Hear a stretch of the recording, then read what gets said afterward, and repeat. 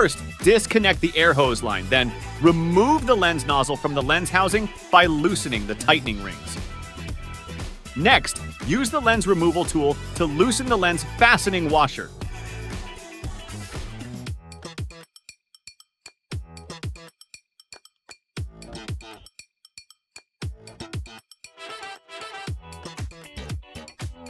Now, use a lens wipe to clean the focal lens, removing any dust and debris. Regular cleaning of the focal lens will help ensure that the laser will cut and clean properly. Once that is done, place the lens back into its housing, making sure the curved side is facing up towards you. Refasten the washer using the lens removal tool. Don't over-tighten, for this can cause damage to the lens.